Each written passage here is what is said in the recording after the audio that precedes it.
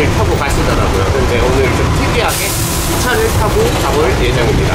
매끌렁까지 기차를 타고 가더라도 한번 중간에 갈아타야 되고, 처음에 가기 위해서는 우연하게라는 기차역으로 가서 그 다음에 마차이라는 기차역으로 갔다 그 다음 강릉 기차역으로 가서 매끌렁 기차역까지 갈 수 있다고 하더라고요. 그래서 일단 우연하게라는 기차역으로 가고 있는 중이고, 보통 매끌렁 기차표 시장이랑 암파와 수상시장 그리고 담나사부역을 많이들 묶어서 가시는데, 저는 담나사부역을 안 갈 예정이고 암파와 수상시장을 가가지고 저녁에 반디트 투어를 한번 가볼까 생각을 하고 있습니다.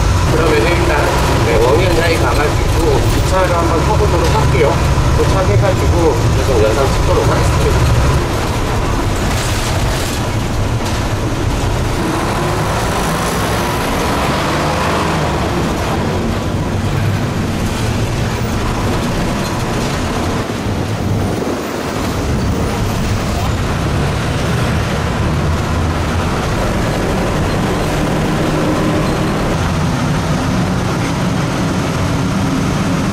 네, 딱신대왕 공사에 있는 로터리를 지나서 내리면 원희안 야외 기차역 정류장에 도착을 하네요.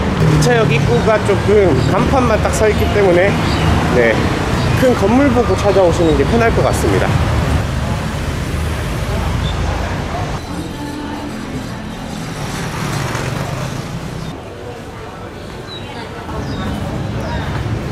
마차이 문건 설레가? 10바. 네, 일단 한번 중간에 기차를 갈아타야 되기 때문에 마차이로 가는 기차 티켓을 끊었고 10바시네요. 특이하게 여권 검사를 안 하네요, 여기. 그럼 좀 기다렸다가 네, 마차이로 가는 기차를 타보도록 하겠습니다. 10시 40분 기차래요.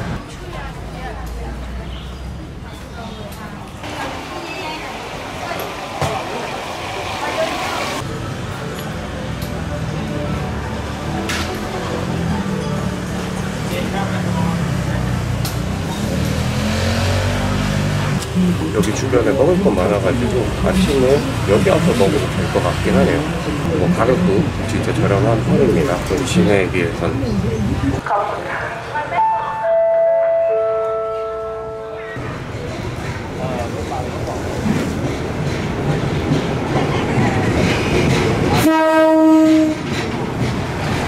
기차는 거의 동시에 도착을 하네요. 그리고 이 기차는 조금 특이하게 옆으로 지하철처럼 되어 있습니다. 그러면 마차이까지 가보도록 하겠습니다.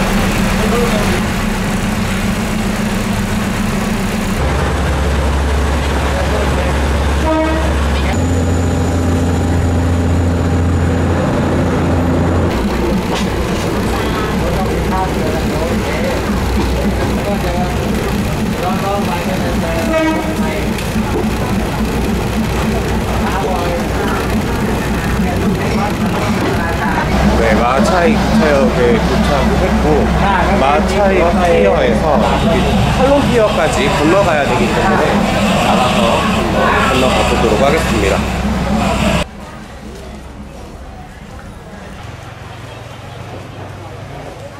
네, 그 마차이, 그러니까 사무소콘이 마지막 기차역이라 그런지 여기 앞에 시장이 엄청 크게 되어 있네요.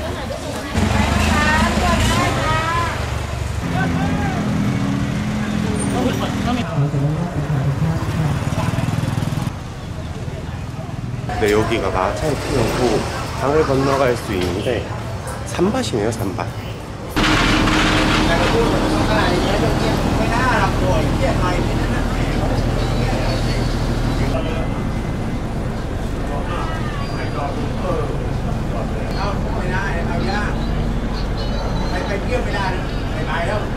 네, 찰롱피어 이제 도착을 했고 반램역 가서 기차 티켓부터 티켓팅을 해놓고 기차 시간까지 조금 시간을 꺼기던가 해야겠네요.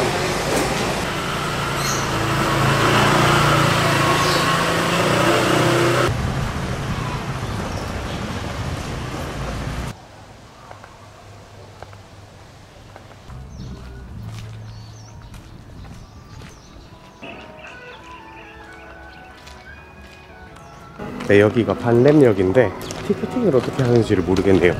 한번 여쭤봐야 될 것 같습니다. 여기 사람이 없네. 밤램에서 맥클런까지 가시는 분이 그렇게 많이는 없는 것 같네요.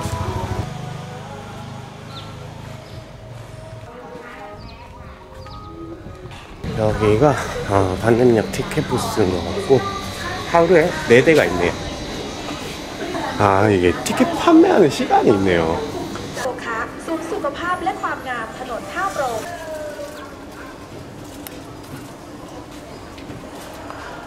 네, 7시 반, 그리고 10시 10분, 1시 30분, 4시 40분에 이제 맥클럭으로 갈 수 있는데 티켓을 출발하기 30분 전에 구매를 할 수 있다고 합니다. 1시까지 1시간 남았는데 1시간을 주변에서 조금 시간을 때우다가 와야 될 것 같네요. 아, 달러 깔깔. ใช่ที่เราเดินมาที่ตรงท่าเรือครับแถวนี้ไม่รู้เหมือนกันครับ เที่ยวใช่ไหมครับ อ่า จริงๆก็อยู่กรุงเทพ today day off right เยอะๆbut yesterday I go to นครปฐมยูโนนครปฐม โอเค นครปฐมเจดีย์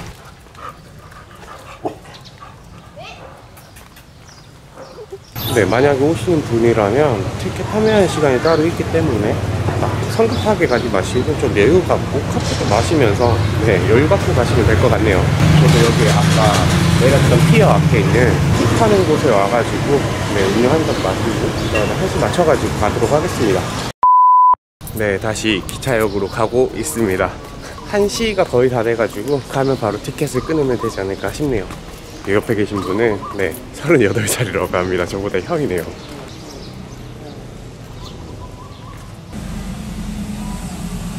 안에서도 티켓 발권이 된다곤 하는데 티켓 부스에서 사서 들어가도록 하겠습니다. 네, 티켓은 10바시고 가는 데는 1시간 걸리네요.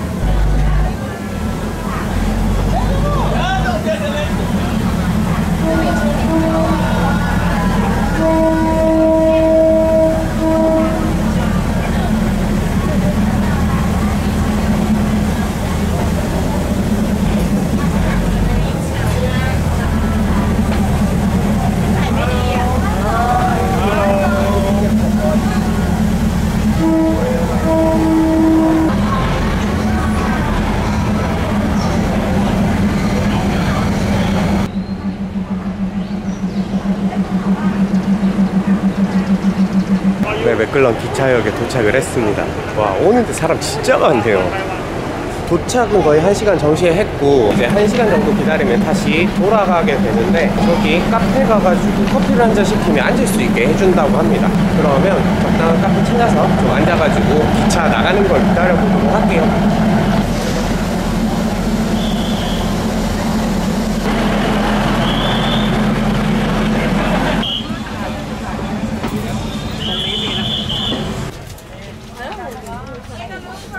네, 기차가 지나가고 나면 다시 시장에 펴져가지고 사람들이 기찻길로 다니고 그럽니다. 네, 이것저것 많이 팔긴 하는데 제가 따로 막 필요한 물건이 없기 때문에 구경 좀 하다가 카페라서 앉아있는 게 맞지 않나 생각이 듭니다.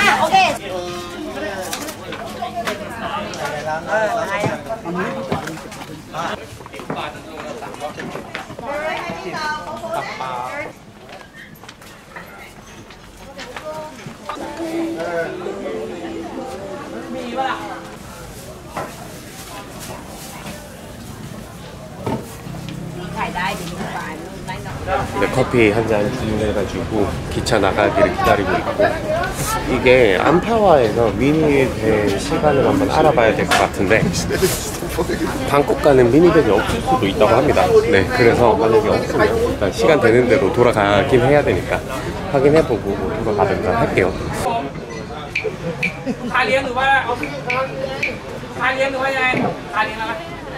Hello, hello, stand up, please. Stand up on the chair.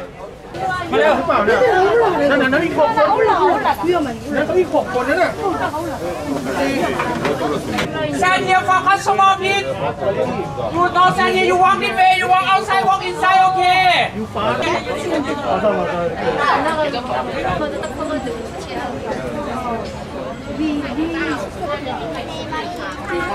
기분 좋아져서 내렸어. 여기에서 앞에 있지.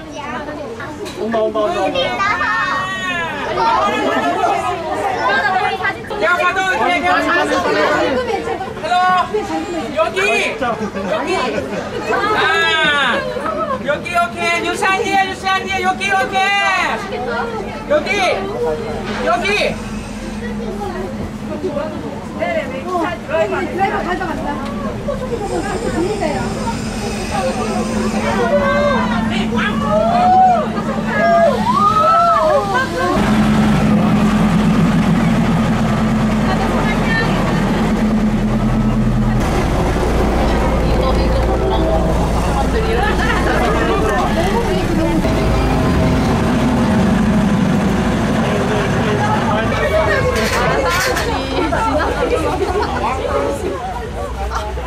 그러면 일단 암파 수상시장으로 가서 미니밴이 있는지부터 확인을 해보도록 하겠습니다.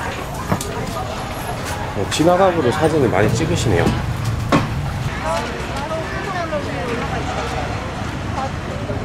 네, 암파와 수상시장으로 가는 성태우는 길 건너면 바로 탈 수 있습니다. 요 뒤에 아까 만났던 태국인 형이 방콕으로 가는 미니밴이 여기에서 있는지 먼저 확인을 해본다 그래가지고 잠시 기다리고 있고, 확인해보고 오면 어떻게 할지 좀 정하도록 하겠습니다. 네, 맥글렁에서 방콕 가는 마지막 미니밴이 6시라고 하네요. 그래서 지금 한 3시 30분 정도 됐는데 암파와를 가서 미니밴 막차가 몇 시인지 한번 확인을 해봐야 될 것 같습니다. 만약에 시간이 안 되면 반딧불 투어는 다음에 가는 걸로, 다음에 갈지 안 갈지 모르겠지만 다음에 가는 걸로 하고, 뭐 어쩔 수 없이 맥글렁 기찻길 시장 본 걸로 만족을 해야 될 것 같네요. 오늘은 8591-8번이네요 성태우 번호가. 여기 앞에 암파라고 적혀 있어가지고 막 헷갈리는 그런 건 없을 것 같습니다. 네, 암파 시장까지 18시네요 성태우 가격.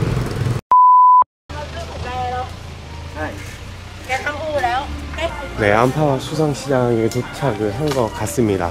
여기 카페를 지나가면 된다고 하네요.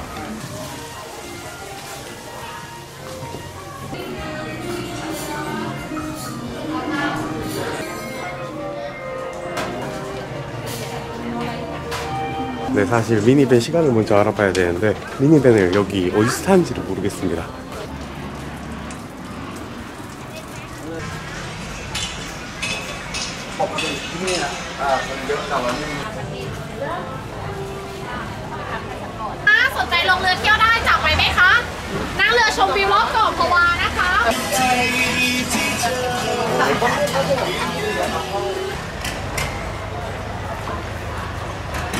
뭐 아기자기한 거 많이 팔고 있네요. 일단 미니밴 터미널이 좀 위쪽에 있어서 거기에 가가지고 미니밴이 있는지 먼저 확인을 해보도록 하겠습니다.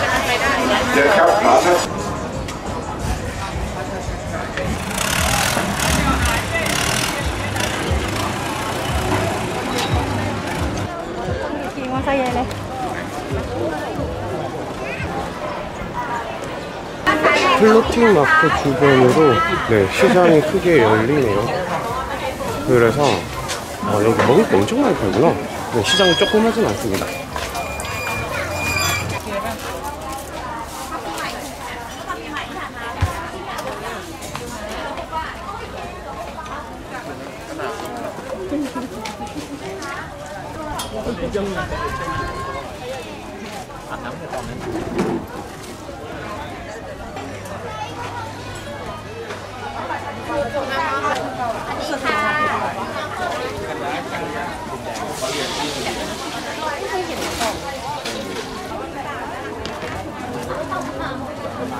여기 암파와에서 방콕 가는 미니밴은 아예 없다고 합니다. 그래서 맥클렁으로 돌아가가지고 거기에서 미니밴을 타야 된다고 하시네요. 그래서 일단 인터넷에 나온 거 한번 찾아보려고 하고 있는 중입니다.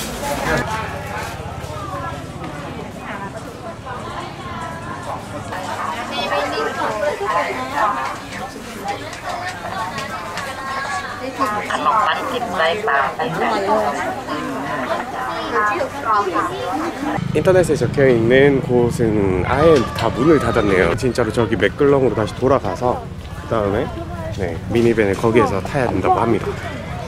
6시가 맥클렁에서 막차라고 했으니까 조금만 더 둘러보다가 바로 다시 맥클렁으로 돌아가야겠네요. 네, 저녁은 방콕 가서 먹겠습니다.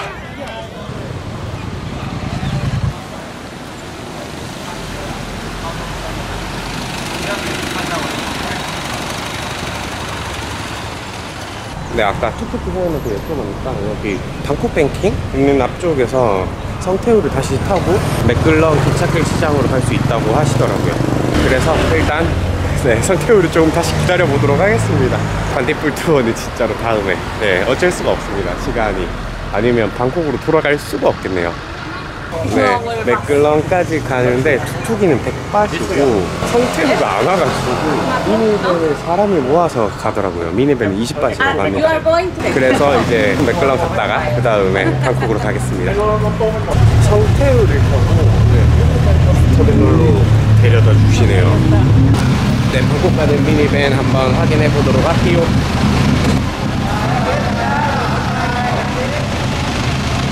방콕까지 미니밴을 타고 가는데 가격은 100바트이네요. 100바트. 그럼 타고 방콕으로 가보도록 하겠습니다. 네, 한 1시간 반 정도 걸려가지고 방콕을 도착을 했고, 여기 MRT랑 BTS 같이 있는 모친역, 그러니까 짜뚜짝 공원역에 내려다 주시네요. 오늘 어떻게 인연이 된 태국 엉아랑 저녁을 먹고 집으로 가지 않을까 싶습니다. 그럼 오늘은 맥클렁 기찻길 시장을 기차로 갔다가 미니밴 타고 돌아와 봤는데, 살짝 아쉬운 거는 코로나 때문에 수상시장에서 방콕으로 오는 미니밴이 없어서 반딧불 투어도 못하고 그런 거는 살짝 아쉽다고 생각이 되네요. 그러면 저녁 먹고 오늘은 들어가서 좀 쉬도록 하겠습니다. 다음에 또 다른 곳 놀러 갈 때 영상 찍어보도록 할게요. 빨리 코로나가 조금 잠잠해지고 줄어들어서 막 차편도 좀 많이 생겨가지고 여유롭게 여행을 할 수 있었으면 좋겠네요. 그러면 오늘 영상은 여기까지 하도록 하겠습니다.